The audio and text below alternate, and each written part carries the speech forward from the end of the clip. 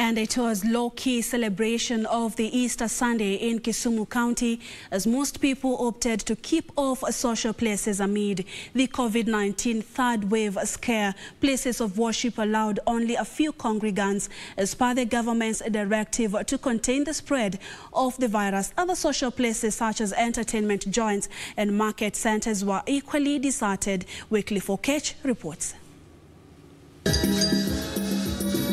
At St. Joseph's Catholic Church, Milimani in Kisumu, congregants gathered to celebrate the resurrection of Jesus Christ.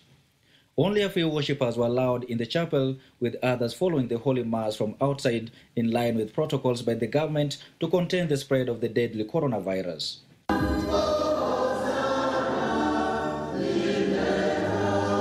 Reverend Father Emmanuel Okello calling on the Christian family to be each other's keeper during this period of agony, even as he employed upon the congregants to adhere to COVID-19 prevention protocols.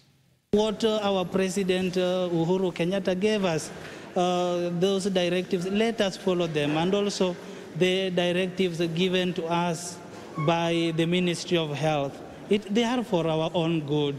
When we are our brother's keeper, we will go through this and we will conquer the way Jesus has conquered death.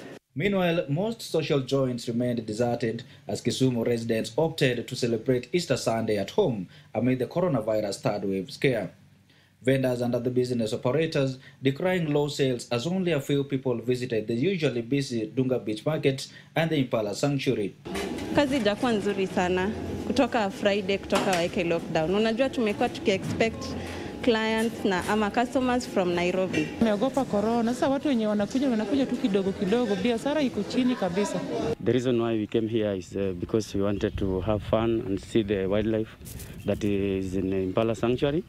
This is not the first time we are coming here, though this time around watu ni wachache. I think it's because of COVID. It's just nice to see them here as well, just having fun, enjoying Easter. Okay. The transport sector too was not spared, with public service vehicle operators urging the government to relook the decision to impose a lockdown on 5 counties, which they say has far-reaching consequences.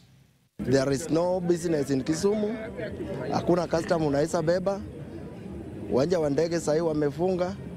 Kama sisi watu wa taxi, hata magari zetu zingine chukua na loan.